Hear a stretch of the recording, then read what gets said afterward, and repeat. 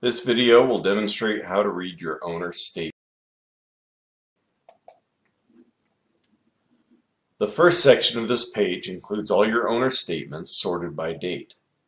Because the reports are sorted by date, your annual statement will be found next to your January statement of the same year, not at the end of the year. This means you have to scroll down to find the annual statement. You can also filter your view so that you only see statements from a certain time period. Click on the name of the statement you wish to view.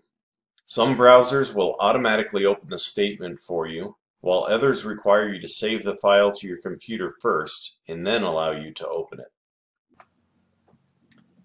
Owner statements start with an overview page. Your contact information is on the left and the inclusive dates of the statement are on the right-hand side.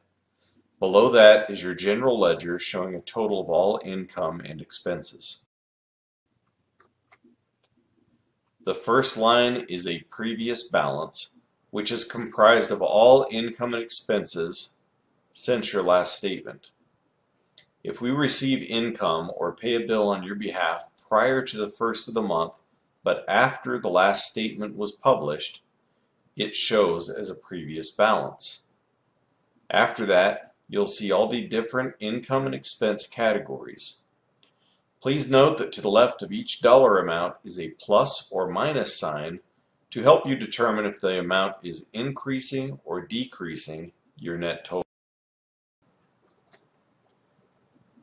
The income line will include a combined total of all rent payments, laundry income, utility refunds, or any other monies received on your behalf. The expense line includes anything paid out on your behalf, such as our management fees, utilities, or repairs. Most owners will never have a liability in a report, so this won't show on your report and can be ignored.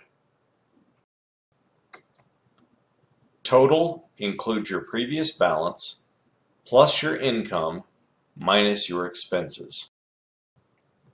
Next, the report adds any contributions you've made to your account.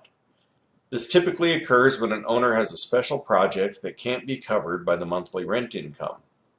For example, an owner may have $1,000 in rent income, but they need to replace a furnace for $3,000.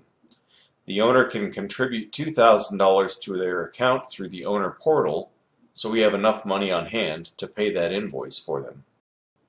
Next is the owner draw, showing any amounts paid out to you during this report period. The ending balance is any amount remaining after your last owner draw. If everything has already been paid out, this will show a zero balance.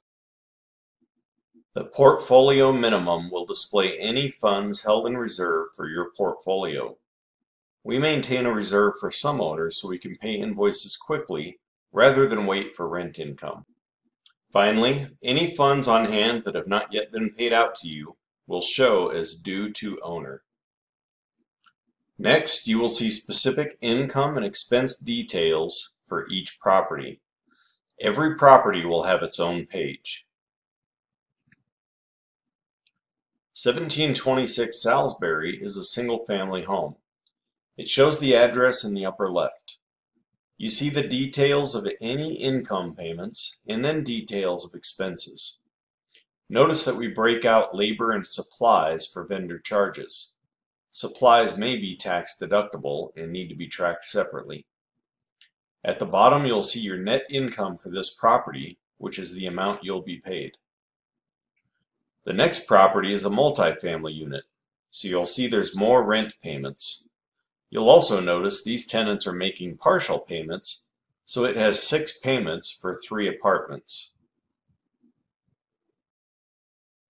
Beneath that, I show the expenses for this property and then the net income that will be paid out to the owner.